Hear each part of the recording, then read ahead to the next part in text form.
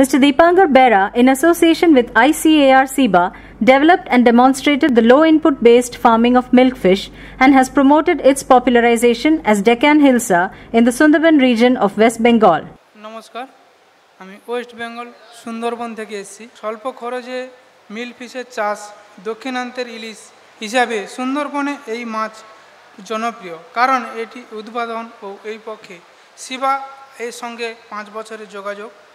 প্রযুক্তিগত প্রয়োজনীয়তা, মিলফিশের নোনা জলে একটি উপযোগী প্রজাতি। পশ্চিমবঙ্গে এই মাছের চাষ উপযুক্ত ও ব্যাপক পরিমাণে ভেড়ি ও নোনা জল এলাকা আছে। মূল্যায়ন, ইলিশ মাছের বদলে এই মাছকে দক্ষিণান্তের ইলিশ হিসাবে গণ্য করা যায়। হ্যাচারির প্রতিস্থাপন ও চারা মাধ্যমে অর্থনৈতিকভাবে লাভজনক মিলফিশের চাষ পদ্ধতি উদ্ভাবন জরুরি। উদ্ভাবন পদ্ধতির বিশিষ্ট প্রণালী: আয়ত 1 হেক্টর, 6 মাস, চারার ওজন 4 থেকে 5 গ্রাম, হেক্টরে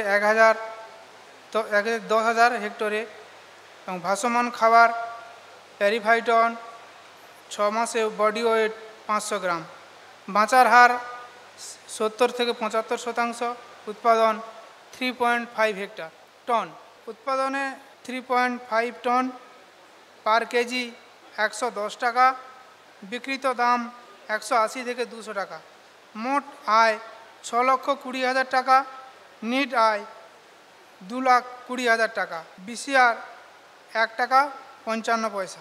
শাকাহারী মাছ হিসেবে খরচে খুব প্রান্তিক চাষি, ক্ষুদ্র ও প্রান্তিক চাষি চাষ করতে পারে। উৎপাদিত প্যারিফাইটন পরিমাণ কমিয়ে খাদ্য উৎপাদনে খরচ কমায়।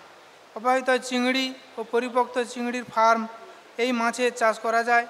এই মাছ দেখতে পূর্ব ভারতে খুব সুস্বাদু ইলিশের মতো হওয়ায় দক্ষিণান্তের ইলিশ হিসাবে জনপ্রিয় করা হয়েছে।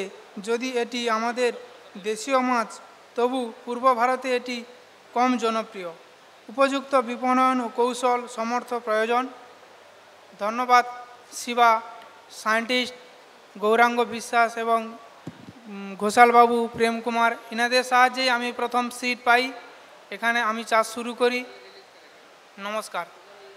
This farmer from Sundarban, the far distant place and very disadvantageous area of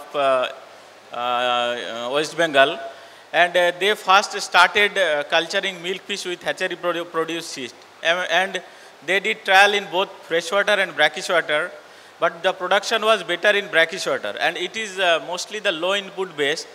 Along with feed, they tried the system with periphyton. So periphyton reduced the cost of production and use of the quantity of the feed. So they are happy with that. Another thing is, from their ponds, earlier they were doing shrimp. So shrimp, they had some problems. So abandoned shrimp ponds, they are now utilizing with milkfish. And with that, they are trying now. Now presently, they are trying to do polyculture milkfish, keeping the same stocking density as additional crop. They are trying to put monodon, 2 to 4 pieces per square meter. So they are successful in that. So already they completed 2 crops. Now another 2 crops are going on. Thank you all.